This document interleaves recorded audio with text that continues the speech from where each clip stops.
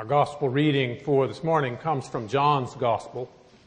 It is a portion of the trial scene in that gospel after Jesus has been arrested and handed over to Pilate. If you read the entire scene, there's a certain almost comic element to it as Pilate, the guy in charge, runs back and forth from where Jesus is inside to the Jewish authorities who are outside, buffeted back and forth by the questions that Jesus asked, and then has to run, go check with the Jews, and then come back to Jesus. We hear just a brief piece of that where Pilate has returned from one of his trips outside. Listen for what the Spirit would speak to us today. Then Pilate entered the headquarters again, summoned Jesus, and asked him, "Are you the king of the Jews?" Jesus answered, "Do you ask this on your own, or did others tell you about me?" Pilate replied, "I am not a Jew, am I? Your own nation and the chief priest have handed you over to me. What have you done?" Jesus answered, "My kingdom is not from this world. If my kingdom were from this world, my followers would be fighting to keep me from being handed over to the Jews. But as it is, my kingdom is not from here." Pilate asked him, "So you are a king?" Jesus answered, "You say that I am a king. For this I was born, and for this I came into the world, to testify to the truth. Everyone who belongs to the truth listens to my voice." Pilate asked him, "What is truth?" The word of the Lord. Thanks be to God. If I were forced to choose, I would probably say that the best show on television, certainly the funniest, is the Colbert Report on Comedy Central. If you're not familiar with it, Colbert is a real person, but also a character, a parody of an egotistical, conservative cable news talk show host, and also one of the better satirists since Will Rogers. One of the recurring features on the show is a segment called The Word, always introduced with the phrase, "And that brings us to tonight's word," eliciting wild screams from the studio audience. The segment occurred on the premiere episode of the Colbert Report way back in October of 2005. And that night's word was truthiness. Truthiness made fun of the all too common practice among talk show pundits of speaking of things as if they were true that were merely the opinions of the speaker. Colbert says that facts are not things that you get from books, but that you feel in your gut. That's where the truth comes from, ladies and gentlemen, the gut, Colbert says. Did you know that you have more nerve endings in your stomach than you have in your head? Look it up. Now, someone's going to say, "I did look that up and it's wrong." Well, mister, that's because you looked it up in a book. Next time, try looking it up in your gut. Now, for some reason, the word truthiness caught on. You can find all sorts of articles about it. It's actually listed in the New Oxford American Dictionary, credited to Colbert. The American Dialect Society named it their word of the year for 2005, defining it as the quality of preferring concepts and facts one wishes to be true rather than concepts and facts known to be true. And I suspect that the word caught on because it so perfectly describes the sort of thing that sometimes get passed off as facts. But I wonder if it doesn't also resonate simply because we humans have such a difficult relationship with truth. We say we value the truth, but we struggle actually to speak it. We feel the need to embellish it, to contextualize it, to spin it. We just completed an election cycle in which truth was often in short supply. And we both seem to expect this and accept it. Lying does little to discredit a candidate. And they seem to think that we would prefer to hear lies rather than truth. And maybe they're right. After all, we lie about how fast we were going when the cop pulls us over. The football player insists that he really caught the ball, even though it clearly bounced off the ground. We pad or fudge our resumes because everybody does it. Maybe the line from the movie is right. We can't handle the truth. Not that that's anything new. Pilate has trouble with the truth. He's unimpressed with Jesus' claim to be about the truth in our gospel reading for today. Pilate knows what a slippery thing truth is. He knows about truthiness, even if he doesn't know the word. What is truth? He asks. But Jesus says his kingdom is about truth. He came to reveal truth, and those that belong to the truth heed his voice. Truth is a really big deal in John's gospel.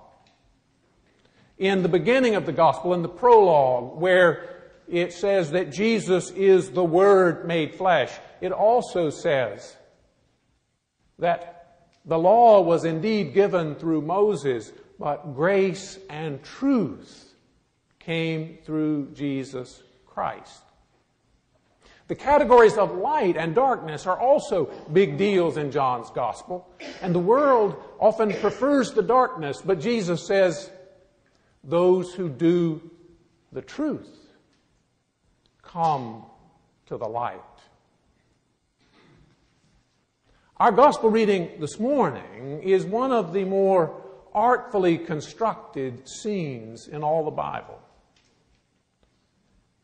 It is part of a much larger reading, and while it's sometimes referred to as Jesus on trial before Pilate, if you go beyond our reading today and look at the whole trial scene, you will see that Pilate is not in charge at all. He is on trial much more than Jesus. He scurries back and forth between Jesus and the Jewish authorities who are outside. By title, he is the most powerful man in Jerusalem. But in fact, he is trapped. He is caught up in his own fears about what may happen if he doesn't execute Jesus. He is trapped by political expediency. He is living a lie. Jesus offers him an escape. He offers him a chance to come clean, to speak the truth about the proceedings. Do you ask me if I'm a king on your own, or did others tell you about me? But Pilate is scared of the truth. And so he changes the subject, asking a different question. What did you do? Jesus doesn't really answer him. He instead circles back to the question about kingship. He says, his kingdom is not worldly, not the sort that threatens Pilate's position, at least not in any traditional manner. As proof, he points out that none of his followers fight to keep Jesus from being handed over. No, his kingdom is not from this world. And at this point, I think we often misunderstand Jesus, although I don't know that Pilate does. Jesus does not say his kingdom is somewhere else as in off in heaven. Jesus says its origins are heavenly. His kingdom is not from this world, but it is clear that it is already here and present. His kingdom is about truth, and those who belong to the truth hear His voice and respond to His voice, and so are already a part of that kingdom. But this is too much for Pilate. This is the second time Jesus has offered him an opportunity to step into the truth, but he's having nothing of it. He's not going to claim who he truly is, what motivates him, what traps him and controls him. And so he dismisses Jesus and his reign of truth. What is truth? Truth is about reality. We tend to think of truth as merely about accuracy, a measure of reliability or dependability. We know that the statement, "the sun will come out tomorrow," is true because it is completely reliable and dependable. Other statements are less so. I'll get right on that. It's almost done. It'll be ready tomorrow. And in the Bible, and especially in John's Gospel, truth is much more than a measure of accuracy or reliability. Truth is an understanding, a reality even, a way of living that is in tune with God, a way of perceiving that is in tune with God. In John's Gospel, it can speak of doing the truth, meaning to live in ways that are in conformity with God's will, and Jesus is the embodiment of that. That is why we can speak of Jesus as the Word made flesh, as incarnation. His presence is revelation. It reveals truth, the true nature of life, life with God and life with others. And that truth creates a kind of crisis. That's what happens with Pilate.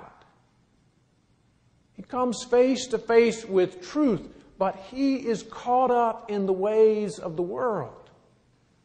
And so he steps away, dismissing truth. What is truth?